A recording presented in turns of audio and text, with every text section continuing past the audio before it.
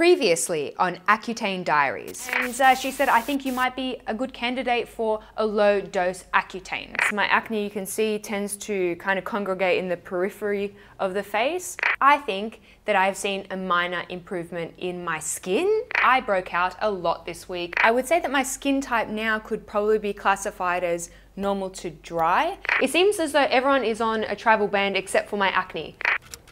All right, week 11 of Oral Isotretinoin low dose now complete. So the last time I spoke to you, I think I said that my face was relatively clear. I was getting the odd sore blemish on my jawline and then these sore cystic blemishes on my neck. And a few weeks later, that is still, that's still what's going on in my life. I'm just getting the odd breakout on the jaw and also these sore blemishes on the neck. I'm really hoping that these don't scar. I haven't actually had a blemish that scarred since I started Accutane because I think the skin is just rolling over so quickly. So I'm being really gentle with them and I'm putting sunscreen on them every day and just hoping for the best. One of the questions that I had before starting Accutane was, does Accutane just address the big sore blemishes, or does it actually improve the skin's texture and refinement? Does it make the skin prettier, for lack of a better term? And I can only speak for myself, but I definitely think that Accutane has improved the all-round refinement of my skin. So my pores look a lot smaller. The texture of my skin is like so soft and smooth. Even the color, like I used to be much more rosy in the cheeks, and it seems like that redness has gone down quite a bit. I even think, this might be a bit controversial, but I even think that it softened some of those emerging fine lines that I had coming. Like there's one in my forehead that appears to have softened. The lines around my mouth appear to be less noticeable. I don't know, I'm not complaining. This is just something that happened to me. Yeah, I shall see you next week. Oral Isotretinoin week 12 now complete. So that is 3 months on Accutane. And the neck blemishes appear to be clearing up, although I've noticed that these come in waves. So that could mean nothing. Also, I got really excited for a moment there because I thought, has my face cleared for good? And then my face was like, lol, no, lol, no, lol, no. But they're pretty small blemishes, so I guess I can't complain too much. I have noticed a little bit of dry flakiness here and there around the mouth, but it's so minimal, so minimal. I only notice it when I'm wearing certain foundations. Also, you guys asked me in my first Accutane video some of you asked whether I was still using topical retinoids or chemical exfoliants, and for the most part, no. I'm treating my skin always like it's very, very compromised and delicate. Even if it doesn't feel super irritated or raw, I know that my skin is compromised right now, so I'm treating it like a very delicate flower. 14 weeks on Isotretinoin complete. I think I missed the 13-week update, but actually, not too much has changed. I think last time we spoke, I had a few sore blemishes on my neck and a few on the lower portion of my face, and that remains consistent. Actually, these few that I had around my mouth were really sore, and these are quite slow to heal. So I feel like I've kind of plateaued a little bit, but I'm trying to remain positive. FYI, in case you guys are curious, for the angry raised blemishes, my favorite concealer to conceal those has been the McGrath concealer. And then to conceal any of these kind of dark spots or lingering marks, I've been loving, again, the Laura Mercier Secret Camouflage Concealer. I use the shade SC3. These are really quite a dry formula, and it really sticks on the spot and conceals dark marks really well. Can't recommend that enough. In terms of side effects, I really noticed in the past week or two that my eyes are very sensitive to light. You know, that's not a massive hurdle, if not for the fact that I film in front of the sun. This light is so bright, and there've been a few occasions where I've come to sit down to film and I've had to like take a moment, like just a 5-minute time out to gather myself because my eyes get quite sensitive. Week 16 of Isotretinoin complete. If I can't make proper eye contact with the camera, it's because my eyes are too damn sensitive, and we're going to touch on that in a little bit. For a few weeks there, I felt like I'd sort of plateaued. I wasn't really seeing any progress, and now in week 16, I just saw a rapid increase in progress. If you guys can kind of ignore this little bit of rashiness that I've got around my mouth, I'm going to talk about that in a sec too. If you can ignore that rashiness, I would say that I'm pretty much clear. I don't really have much acne on my face at all to speak of right now. Perhaps only a little bit of an exception are these little collection of lumps on my neck here, which threaten to come to the surface, but then they change their mind, and then they threaten, and then they change their mind. But hopefully that will resolve soon. So if someone asked me, how long did it take for low-dose Accutane to clear your acne? I would say about 16 weeks. I would consider myself to be pretty clear now. I also noticed a rapid increase in side effects. So hopefully I'll get you a close-up of my lips, because that's what everyone wants. The lip situation is really out of control now. They're just peeling in sheets. I've got this kind of dry eczema dermatitis area underneath my bottom lip there. I've got some little bit of eczema and dermatitis around my mustache. That could have been my fault. That was potentially my fault. I took an eyebrow razor. Let me see. These Revlon eyebrow razors are awesome. If you don't have sensitive skin, but I tried to shave my upper lip with an eyebrow razor, and perhaps that was unwise. I'm definitely noticing that sensitivity to the light is becoming more prominent when I'm driving and when I'm filming, and also really strange, but what the hell is going on with my hair?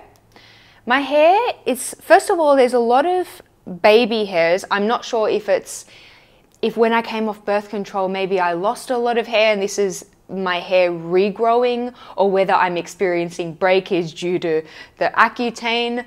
My hair is acting unusually, and it's not just these little bits of breakage. When I go to curl my hair, it doesn't hold a curl. Isn't that weird? It's so weird.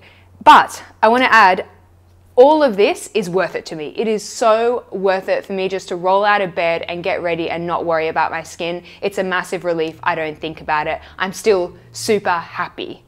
18 weeks of oral isotretinoin complete. My skin is clear. I have not had a breakout since the 16-week mark, which I'm super thrilled about. My skin type, I would say, is normal. It's not as dry or as flaky as I was expecting it to be.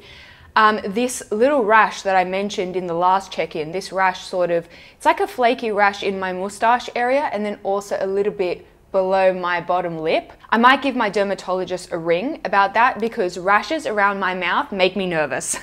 A few years ago, I had a really stubborn bout of perioral dermatitis, and I had to go on like antibiotics, and it was a whole nightmare. So I'm going to keep an eye on that, but otherwise I'm feeling pretty good. The sensitivity to the light is sporadic. Some days I notice it more than others, but otherwise I'm feeling awesome. Okay, 19 weeks on oral isotretinoin complete, so that you don't have to do the math. That's about 4.5 months, and you guys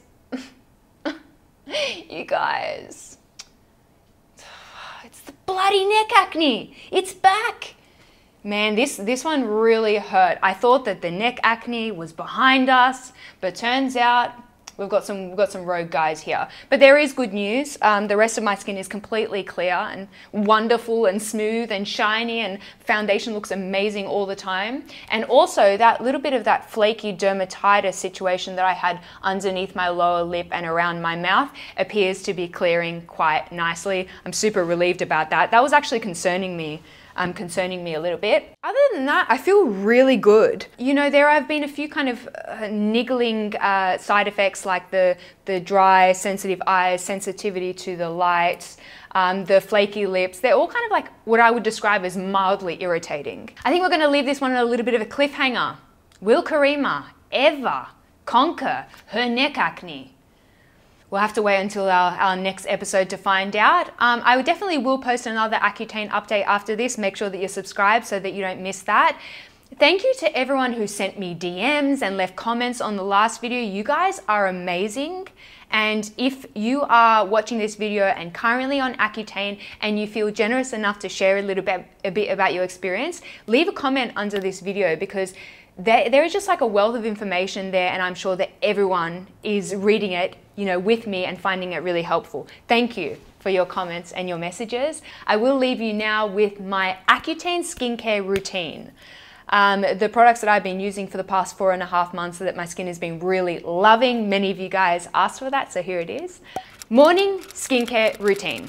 So I don't typically cleanse my face with a cleanser. I'm just really not that oily anymore. If you feel oilier, then by all means cleanse in the morning with your cleanser of choice. I find now just like a quick splash of warm water is enough to cleanse my face. And then I pretty much go straight into sunscreen, SPF.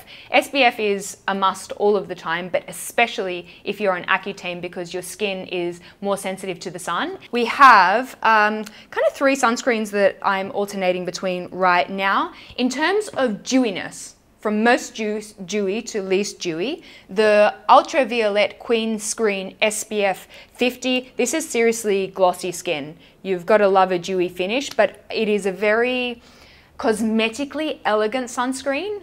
It's got a lot of dimethicone and smoothing ingredients, so foundation sits really beautifully over that one.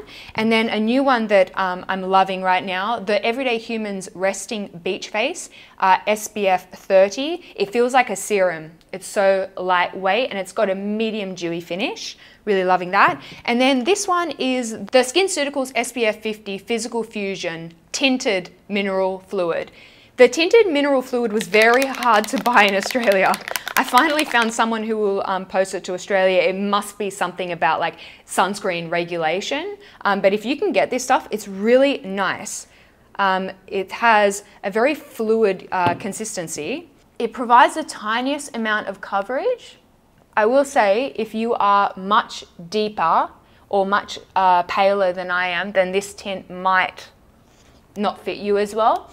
But if you're around my skin tone, it's a really lovely tint that just takes the kind of edge off any redness that I have in my face.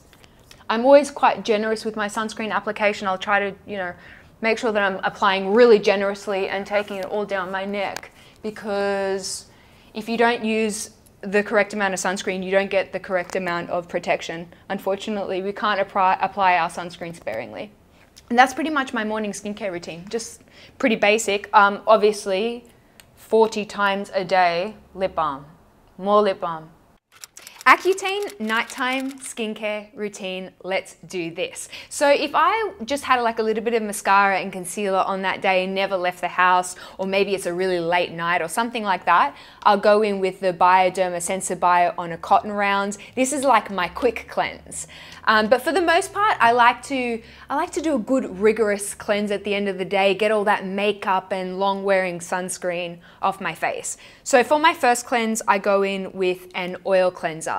If you are not familiar with oil cleansers, it's not exactly the same as like coconut oil or olive oil. These products are formulated with emulsifying ingredients so that they can actually mix with water and then rinse clean. So look, there are so many oil cleansers that I love, but right now I'm using the Tatcha One Step Camellia Cleansing Oil. That's really bougie and really pleasant to use.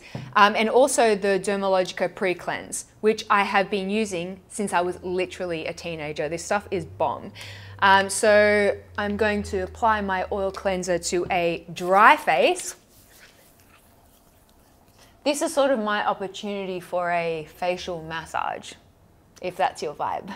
Then I'm going to add a few drops of water just to get those emulsifying ingredients going, and the cleansing oil will turn a little bit milky at this stage. I'm going to give this a rinse. BRB. So once I've rinsed off that cleansing oil, I like to go in with a second cleanse. You know, I flip-flop a bit depending on what I feel like my skin needs. Sometimes I'll go in with something like the Dermalogica Daily Microfoliant. This has a very gentle exfoliating action, which is good if you have kind of flaky skin. Sometimes I like to go in with the IS Clinical Cleansing Complex. This is just a really great gel moisturizer. Also has apparently some very mild resurfacing ingredients in there to aid in skin turnover. I love this IS Clinical Cleanser. It is, I heard a lot of celebrities talk about it and I was like, yeah, but is it really that good? Is it really that good? And honestly, I think it is. I really enjoy it. It's the perfect amount of foamy so that it's satisfying. You get that foamy, satisfying lather, but it's still super gentle. Super gentle for sensitive skins. All right, I'm gonna rinse this. Baby. Rinsed. And you can tell because half my head is wet. How do people rinse their faces at a sink without getting half their hair wet? I'll never quite understand it. Okay, so we did our double cleanse and now we're talking moisturizing. So again, I kind of see how my skin feels on the day. If my skin's feeling really irritated or prickly or sore, then I'll use something like the Avène Skin Recovery Cream. This is a very bland moisturizer. I know that it's not going to irritate my skin or cause any rashes, so that's a great one. I also really enjoy the Coena Dermaceutical Skincare Cream. This is actually formulated for eczema, dermatitis prone skin, and it's really pleasant and lovely and gentle on the skin. Sometimes I feel like an oil. I just have a moment where I think, my skin needs an oil. And for those days, I really enjoy the Pi Rosehip Bioregenerate Oil, one of my all-time favorite oils. It's just so soothing and softening. We continue. I like skincare. Sometimes I'll go in with the Dermalogica Skin Hydrating Mask. This is a jelly kind of moisturizer that is so quenching. It is ideal for dehydrated skin types. So if your skin is feeling like it really needs a glass of water, that stuff is bomb. And then another product that I've only just started using recently, but I'm really enjoying, the Laneige Radiance C Cream. Gonna pop that one all over, including down the neck. You know, every time you cleanse your face or moisturize your face, bring it down the neck. I put my moisturizer around my eyes. I know, people are gonna have a problem with it. Feel free to debate in the comments section. I have nothing against eye cream. I like eye creams, but I just don't think that they're always 100% necessary. And I find that my face cream serves my eye area quite nicely. So another question that I got a lot was, Karima, are you still using retinols or alpha hydroxy acids, beta hydroxy acids, exfoliants, that sort of thing? And for the most part, I will say no. But occasionally, if you find that you know, your skin is very flaky, then something like that Dermalogica Daily Microfoliant, I'd use something like that. Or maybe something like the Ren Glycolactic. This is a fabulous, gentle exfoliating treatment, but disclaimer, not all Accutane skin is going to be the same, right? You might be drier than me or oilier. You might be more sensitive, less sensitive. You might be on a higher dose. I can't say. So maybe before you try to implement new products in your routine, take them to your dermatologist and see what they say. So we've double cleansed, we've moisturized, lip balm. Oh, love this. The Marc Jacobs coconut lip oil, love it. Instantly hydrating. Before you go, make sure that you check out my lip balm encyclopedia, where I reviewed 40 different lip balms to let you guys know which were the very best. If you're on Accutane, you need that video. I'm going to link it here. I hope that you guys are having the very best day, and I shall speak to you all very soon.